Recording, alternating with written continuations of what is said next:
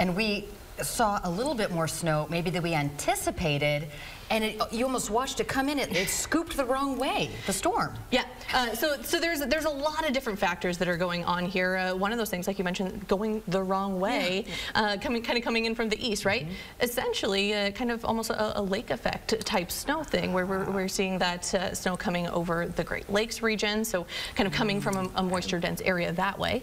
And then the other thing that we look at is kind of those snowfall ratios.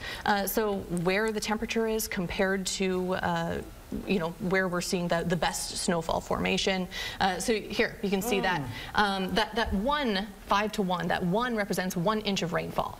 Meanwhile, 10 to 1, again, still 1 inch of rainfall, but see how the temperature changes, just 2 degrees can change just how much, 5 inches to 10 inches of snow. So a very small temperature change can mean big differences in how much snow we're actually getting at the ground. So while it may seem like a little bit more, you know, ½ inch, 1 inch may seem like a big difference, meteorologically speaking, it's not that much. It's maybe a couple hundredths of an inch of rain.